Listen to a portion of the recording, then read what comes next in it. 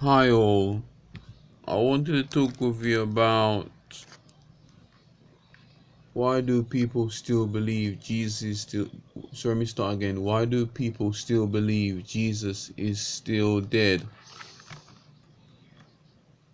It's just an excuse not to believe God, put it pure and simple. So because if Christians believe if they've heard that Christians believe that Jesus is not dead, God is not dead, if if if they hear it from Christians that they believe that, like I said, Jesus is not dead, then then and then if they counteract that or argue against that and say that he's a dead God, Jesus is a dead God, then it's just a reason just to say that I don't want to believe in God, and just they just want to do their own independent thing, their own thing, without God. And it's a case of, like the Bible says, there is a trap there, laying in wait for them to be tripped over, because it will eventually happen. So, especially when we get older, and when we're lying on our deathbeds and thinking of all those regrets that we didn't do this, we didn't do that, because nothing more hurts than lying on your deathbed and having having regrets and living in regret, regretting you didn't do this, regretting you didn't do that. So eventually there is a hole in the tent, or a hole in the curtain, where there are going to be mistakes. And you could say, what about me, Ricardo? Don't you make mistakes? Of course I've done, but the blood of Jesus covers all of that.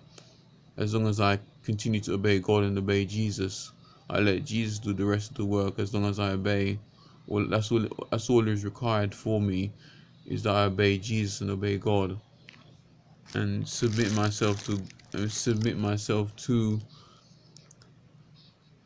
God, to Jesus, because I can obey a soldier, a sergeant, but I don't have to be submissive to them. Submissive as in freely give myself over to them. But in that, but God is asking us to be obedient to Him, and be submissive to Him. So that's what I just learned yesterday about submitting and obeying. So yeah.